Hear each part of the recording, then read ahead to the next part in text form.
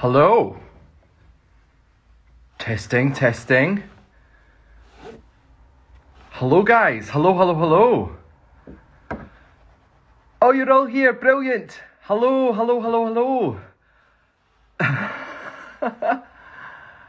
Hola, mis amores. ¿Cómo estáis?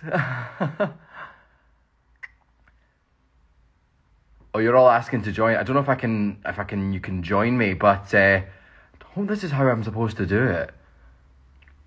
But I'm happy to talk about stuff. I've got questions here from the guys at Outlander that have sent me on Twitter. That I'm just gonna go through, answer. I'm gonna keep an eye on the chat as well. So if you have any questions there, stick them in. I'll try and answer as many as possible.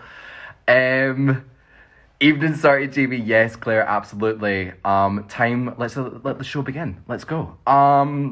So I hope you all enjoy season 6 so far. Absolutely loved it. Amazing experience to work on. Yeah, just let's get right in there, shall we? So Teresa Home 13 on Twitter, she asked, is working with Rollo after such a long Outlander break difficult? And does he remember you? I love working with Rollo Dewey. Don't listen to what anyone else says. He's brilliant. And yeah, it's great. He does remember me. It's funny. He's a very friendly dog. He walks around, says hi to everybody. The minute he sees me, his little ears go up, his little tail goes up. He comes straight over. He knows exactly who I am because, we worked together since he was a puppy. So yeah, it's we're just good old pals now, So yeah, that's kind of my little spiel about Rollo. What we got here? How was it working with the Canadian actor, says Rachie. The Mohawk, etc. I'm from Canada, and Braden is amazing. Braden Clark, my bro. Working with all those guys was so much fun. Glenn, Morgan, Braden, Barbara. Gosh, so many. They were just fabulous. Blair. A real amazing experience. I mean, just to be able to get people to come over during that time and film in the UK together was fabulous. And just share Scotland, share our culture. They brought their culture. It was just incredible. I have nothing bad to say about them. There's amazing people. Can't wait to go and visit them in Canada too. Let me see. So Shadows Ahead says, oh, you seem very natural and graceful in your movements with weapons. Thank you. How much training did you have to do before filming? And do you have a favourite to work with? Thank you very much for the compliment. I'm a bit of a dancer, so I suppose that kind of comes in handy when we're doing weapons and stuff and training. I think my favourite personally is the kind of Tomahawk War Club combo. Can do lots of cool things with that. I feel like I'm in a video game. It's great. So yeah, that's my favourite. Ian's story broke my heart. Well done, John. Thank you so much. Yeah, those scenes were really important to us, me and Sam. We wanted to do right. Obviously, working with Sam is fantastic. He's such a generous actor, and really just was there with me in those scenes. He's always there with a little word of encouragement, whether that's a little wink or something. Just, he's there on your side, so you just immediately feel at ease in those scenes, and you can really go those places. And I'm so glad that Ian and Jamie's story has touched so many. It's really beautiful. So Miss Moneypenny on Twitter asked, how long did it take you to learn the Mohawk language, and is it easy or difficult to grasp, and maybe teach us a line or two? Well, from what I can remember, Segon Gunumwes is greetings, basically, and it means may the great peace be upon you, which I always think is really beautiful. So there's a little line. And it was difficult, at times, we had a great wealth of knowledge to pull on, including elders over in the Mohawk Nation who were there to make sure that our, pronunciation was correct or translations were correct. And yeah, it was just really, really interesting. I love languages. I love all of that. So to be able to kind of dip into that language and share it and meet actual speakers of it was awesome. Qué episodio tan bueno, el 4. Gracias, sí, gracias. What was harder, Mohawk or Gaelic? Probably Gaelic. Yeah, Gaelic's tough. It's the spelling. Can I do the spelling? It's like, that's not what it sounds like. Hola John, buenas noches desde Extremadura, España. No he visitado Extremadura, pero está en mi lista, gracias. Hi from Inverness. Ciao John from Italy. Oh, it's so cool. I mean, it's amazing, isn't it? Outlander reaches so many corners of the world. It's so cool. Let me see. Rhonda Swag 14 on Twitter. She asked, we have watched young Ian mature from a scrawny, pouty teenager. Thank you. Scrawny, that's definitely me.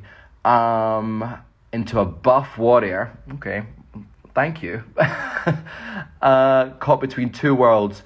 What has your fitness routine looked like during the pandemic? I mean, we kind of just call it like the Outlander routine is that you're just working so hard on days and it's cold and you're fighting to keep warm that your body just stays fit during that. Yeah, I don't really do anything in particular. Maybe I should get on Sam's routine and see what's going on there. Okay, Mandler asked, maybe I'll check the chat. Love your energy, thank you very much. Ian better not bounce back with Malva. Run, Ian, run. Hashtag run, Ian, run. That is true. Malva definitely has something else up her sleeve. But isn't Jess amazing? I mean, isn't she amazing? I know. It's just when you're all like, oh God, send her love because she is playing that character to a T. It's absolutely fantastic. Rosie Kearney, hi from Whitechapel. Don't know who you are, sorry. How many languages do you speak? Well, I spent a lot of time out in Spain, so I can chat away in Spanish a bit. I don't want to embarrass myself, I'm a bit rusty. Hello from New Hampshire. Oh, there's Emma. Hi, Emma. Ian Protection Squad. But Jess is perfect as Melba. Yeah, true. She is. She's just fantastic. She goes on such a journey. It's amazing. Let's see. Okay, I'll go back to these ones. Have a wee peek.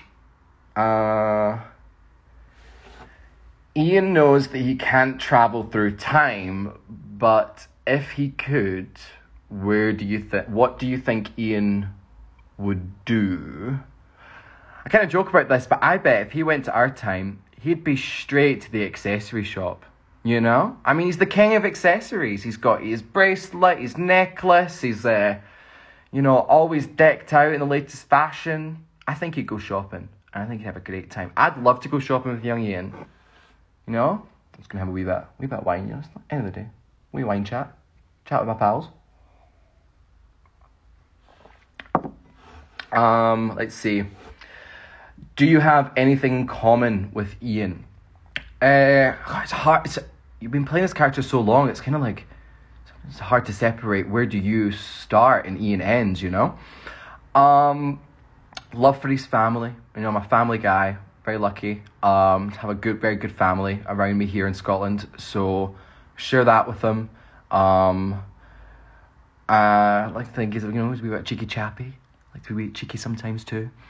Young Ian's a part of my heart now forever, and just can't wait to keep taking him on this journey. He's along for the ride, and so you all. John asked for merchandise for the series. I love the wolf head that Emily gave you. Okay, a little story here. So, spoilers coming up for 604. I had the scene where I kind of give that necklace to the river, and sort of let her go in that moment. I really love that necklace too. And Claire from our department, I saw her say hi. I told her, I was like, Claire, I've lost the necklace. I threw it into the river by accident. I thought it was a stone. I'm sorry. Actually, I tucked it into my pocket and I kept it. And then I did it again and I lost it again. And she was like, John, stop losing these necklaces. I'm like, I'm sorry. But I actually got one from Morgan as well. So now me and Morgan both have little wolf necklaces, which is just great. But yeah, they should totally release them as like Yep, definitely stole the necklace. Yeah. Do you remember your audition screen test? Would you tell us about it? God, that was a while ago. Kind of just a pretty standard audition. I always wonder how many young Ian did they actually audition before they gave the part to me. It was during the Edinburgh Film Festival. I went to Simone's office, one of the casting directors, and I did a lot of work on it. I remember thinking, like, this is a really cool role. I should give this a really good go. And so did the audition, quite normal. I remember it was like a bunch of construction happening. So I had to act with like beeps and noises and like diggers going past. And then about a week later, just got the offer and then kind of didn't know what I was going on to. The scale of it as such. But I haven't looked back since. That day changed my life. Let's see here. Let's see. Anya said, can you tell us something about the cultural meaning, importance of the Mohawk clothes and things you use? So yeah, obviously, young Ian's costume is really evolves with him, you know. You meet him back in Scotland, and then as he goes off to America and finds himself spending how many years, 3 or 4 years with the Mohawk Nation, you see his costume change, and it's a reflection of him. I can tell you that the significance of the bracelet that he wears is really interesting because the costume designer, Trisha, she found this document from the 1770s, and it was basically this guy had documented all the different beads and patterns that he saw amongst the Native Americans, and they all had different meanings, and he'd written them all down. So here in this 21st century, in this TV show, here we have this document kind of saying this is what this means and this is what this means. So young Ian's bracelet has a specific meaning. It's like the written language. It says, you know, white man of that is now Mohawk. So it was really cool, and I loved those kind of details that you might not appreciate when you're just kind of watching the show as an audience member, but they're actually all there. And one of the interesting things as well that always gets asked is about like my silver kind of badges that are on my jacket and on a lot of other people's jackets. They're trading pins, so we would use them to sort of barter at the time when we went to trading posts. So yeah, they look cool, but they actually do serve a practical purpose. What's your favourite costume piece? Says Mrs. Yelvey. Which would you add to your everyday attire? God, there's so much I would wear.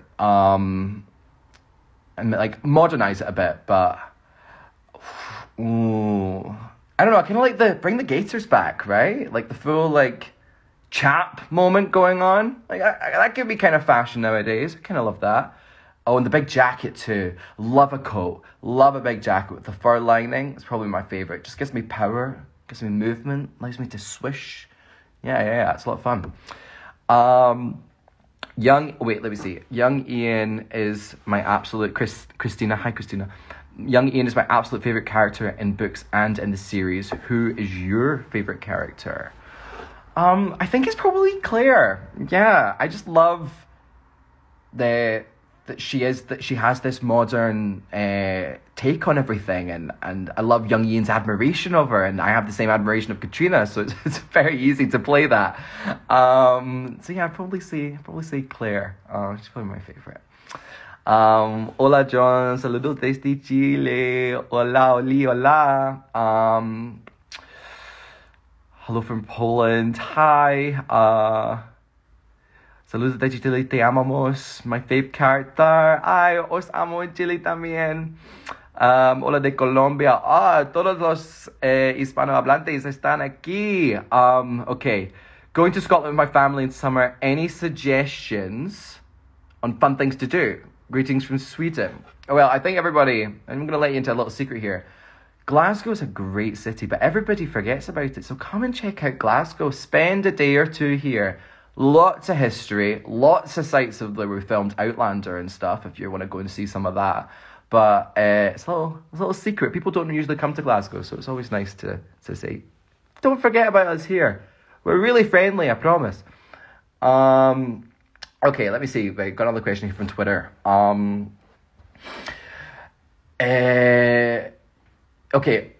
Petra said, young Ian saw Jamie as a parent he wanted to have, an idol and a teacher.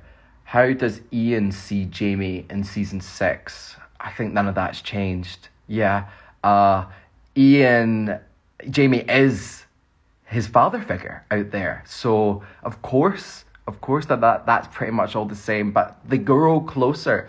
I mean, these two guys, God bless them, they've been through a lot, you know, and it's interesting their stories sort of mirror each other, right? There's parallels between them. So whatever Ian's going through, Jamie's kind of already gone through. So there's this real beautiful bond that only grows stronger and stronger and stronger as the series progresses and as we move on further. That just cements that, which is just great, and it means getting to work with Sam more, so always happy with that.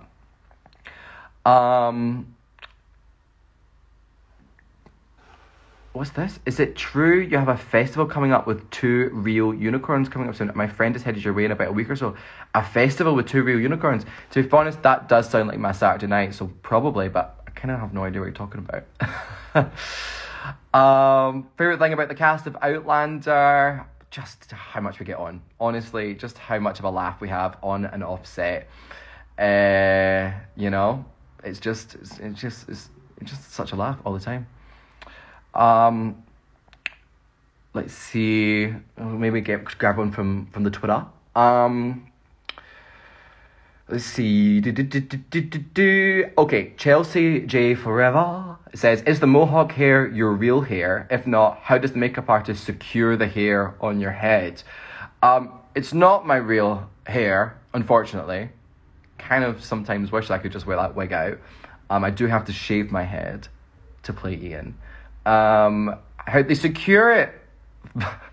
They secure it by a double-sided sticky tape, aka sellotape, right down in the middle of my scalp, and then glue it down on the sides. There's like it's a lace front wig, you know, it's lace front, it's good stuff.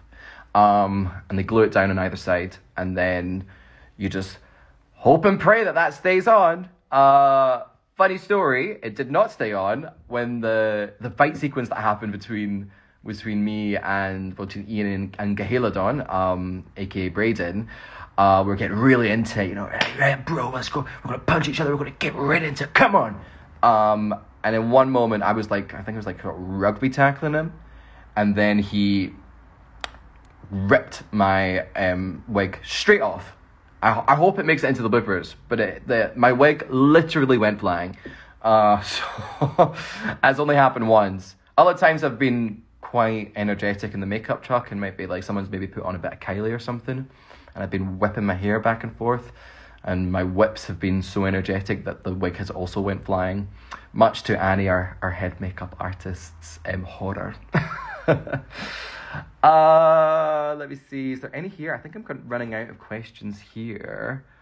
More stories. Yeah. More wig stories. Let me see, maybe there's another one here that I can go to. Okay, carry on art. If Ian and Rollo could go on vacation together anywhere, where would they go? Money, travel, logistics, and that whole time-space continuum thing are not restrictions. If Ian and Rollo could go on vacation together, Ian and Rollo, where would you go? Probably just hit up Bora Bora, eh? Can't go wrong with a bit of Bora Bora. Down by the beach, swim with the manta rays, chill out. I mean, it's quite stressful, right? I don't know if you've noticed this season, a lot of the characters are kind of stressed out. So just let's get away to paradise. Let's just escape it, you know? Me and Rollo, eh? Love Rollo. Can't wait to see him. We love #Gaheladon. I love Braden. I'm going to just put it out there. I am Braden's #1 fan. He is incredible. Me, Braden, and Morgan, we really got on. And we know we're a great little team together in that final section of season 6. And so we commemorated it all by all getting tattoos. So we all have little wolves on our thighs, little single line drawn wolves that will always mean about our time together filming Outlander season 6, which I just love.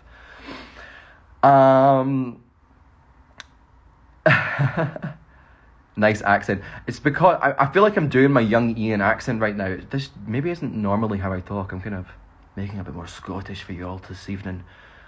Yeah, it is quite stressful and tense so far this evening. They all need a vacation. They all need a vacation. They need a glass of wine as well. Jeez. So I'll pick up a few people having wolf tattoos on Morgan's side. Yep, that was me. I'm the pasty white one. You can spot my leg very easily. We are loving the dance TikTok with your castmates. Keep them coming. Trust me, I will do my best. You know, it takes a lot of diplomacy to try and get these guys to join me in the TikTok, but I will do my best to keep up my kind of set a standard for myself now, and I'm like, oh, I have to keep this up. But I love it. I love it. If it makes you guys laugh, if it brings a smile to your face, I'm there. So yeah, absolutely. I'm totally speaking like Ian. I am. It's hard. It's hard. It's the tapped R. The minute I start doing the tap, it's hard. You know, that's when I'm like, oh, that's Ian. It's not me. Do a TikTok with Auntie Claire. Yeah, I should. Kat is the one that I'm missing so far. I need to get one with Katrina. Last year it was a bit difficult. Obviously. But maybe this year I'll be able to get something. A ver, por favor, en español, John. Pero hay muchas personas aquí que no hablan en español, ¿sabe? Otra vez en español. You're funny. What's your sign? I'm a Libra, which means I like to seduce as much as I like being seduced. So, season 7 filming when? I don't know when season 7's filming. You know, I don't know. Who knows when season 7 might be filming? Maybe just keep an eye out for an announcement soon. It's like, oh my gosh, the bald. So, me too, Libra. Libra team, Libras rise. Libras are great. Iconic sign. Right, I am waffling now.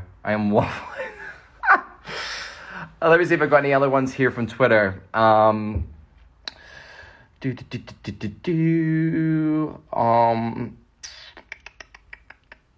What are some interesting facts you have learned about the Cherokee and Mohawk tribes? So a lot of cool stuff I learned. I think one of my favorites that I learned. There's actually a story that came from one of the essays who was from the Ojibwe Nation, who told me about the mythical water panther that lives in the Great Lakes, called the Mishipeshu. And I was like, no way, you've got your own Loch Ness Monster? And I'm like, yeah, we do. So I need to go to the Great Lakes and keep an eye out for the Mishipeshu. He's bald, gotta be soon.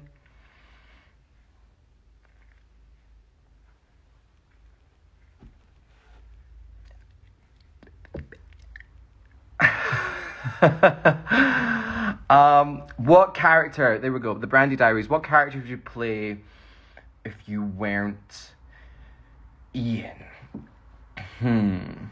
It's hard because he is the best character. He's the coolest. So it's hard to pick somebody else to do. Kind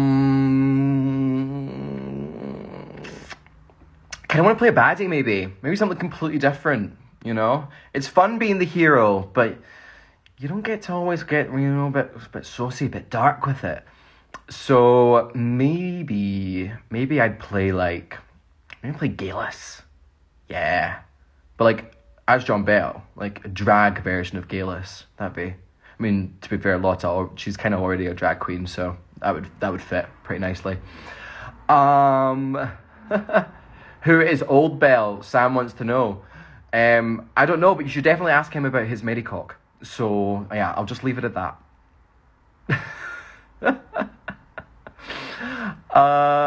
What part of your wardrobe really settles you into your character? It's the jacket. It's the jacket with the fur. Once that goes on, boom. He's here. turning up to set. Let's go. Let's get in that four-way. Let's get in that SUV. Let's go down. Young Ian is in the building. Drag version of Gayless is better than Gayless. I don't know, they're kind of the same thing. Favorite blooper ever. So I don't think you guys ever saw this, but during the gauntlet in season 4, we did that whole kind of sequence, and it's very dancey, and I was talking to one of the guys, and like, do you know what, in my head right now when I'm doing this to keep beat, I'm actually singing Barbra Streisand, Don't Rain on My Parade.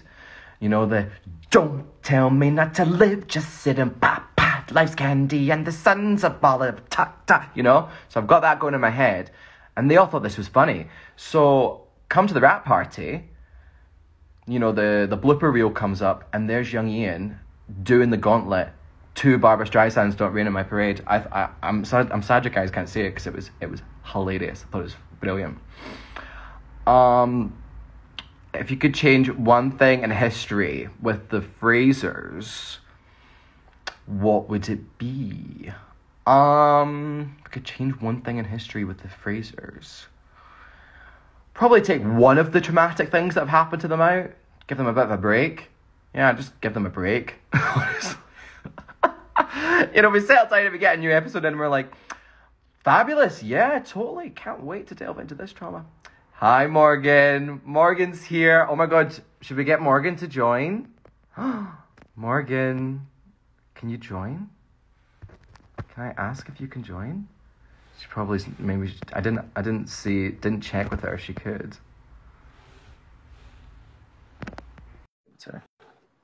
I've sent it. Let's see if she joins.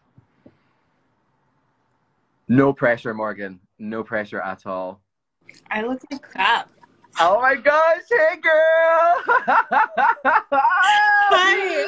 How's it going? My wolf pack, how are you? I'm great, how are you? Good. Look, everybody's been so nice about us. They are. They've been so sweet. Literally everybody. I've gotten the nicest messages from everyone. That's the Outlander fan. That's the clan, you know? That's what we're about. We're about spreading that love. I'm just eating lunch, and I was nosy, and I wanted to see what you were up to. Oh, well, I won't keep you from your lunch, but thanks for coming and saying hi. I'm sure I will see you soon. I will. Yeah. Yeah. Who knows? But everybody go follow Morgan. Send her some love. She's amazing. Okay, bye. Love you. Love you. Bye. There you go, guys. This is my Yonha my Emily.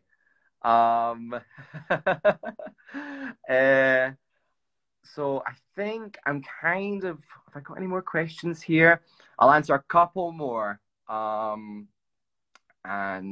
I'll scroll through the chat and see if there's any more here. What reality TV show would you go on if you had to? That's a good one. I do watch a lot of reality TV. You know, I'm a big fan of The Amazing Race. Probably do that. Yeah, I've watched every single episode of The Amazing Race. There he goes. Soon, you're reading into stuff, guys. You're reading into stuff. Have you read the books? Yes, I have read the books. So I know there's a lot of cool stuff coming up. So yeah, very, very excited. Hi Neja, hello. When we see you on stage again, you're amazing live. Oh well, thank you so much. I don't know if you guys know, but I recently did a one-man show in London called The Night Larry Kramer Kissed Me, which was really important to me. It's the story of this young man's journey of self-discovery and actualization during the AIDS crisis in New York. It was written by an amazing writer called David Drake. And I did that for 3 weeks for a run there. I know a lot of you guys were asking like, oh, will it be able to go stream? And it will be. We filmed it on the last 2 shows. So keep your eyes post for for more updates on that.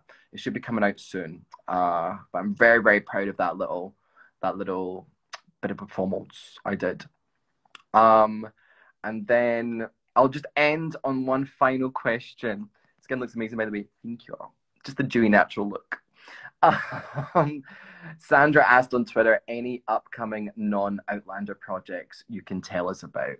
I'm very excited to share with you all that my dear friend, Rosie Kearney, my muse, my love, is releasing her album soon. And her single that she's releasing first, called Dad, I did the music video for her. So there's a little teaser on her page of my of our music video together, and I'm very excited for you all to see it. You'll see me getting a like angry young guy voguing and dancing in skate parks in Tottenham. So that is coming out, I think, tomorrow. But yeah, keep an eye peeled. I'm very, very proud of that little piece of art me and my best friend created. Um, well, thank you so much, guys. I'll make sure to save this. So if you're watching this in the future, hello. And I can't wait for you all to see the rest of the season. This has been really fun. Should do another one. And thank you as well to Morgan for popping on and saying hi. Lots and lots of love. Mis amores. Te mando un beso grande. Os mando un beso grande. Thank you, thank you, thank you. Kisses, kisses, kisses, cuddles, hugs, the whole shebang. Enjoy season 6. It's only gonna get better. It's only gonna get better. It's only gonna get